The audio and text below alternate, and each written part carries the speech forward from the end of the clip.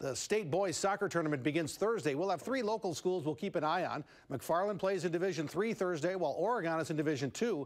And for the first time in 5 years, Madison West's boys soccer team is headed to state. The Regents beat Kettle Moraine Saturday in the Division I sectional finals.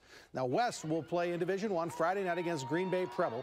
First time West has made it to boys soccer in 5 years. And if you take a peek at the latest state soccer poll, the Regents aren't in it. But that's okay with them. They'll take a trip to state and a whole lot more.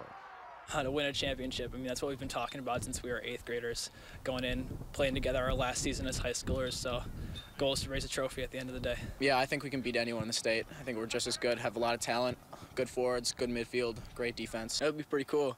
Definitely represent the school, and everyone will know that West is the best.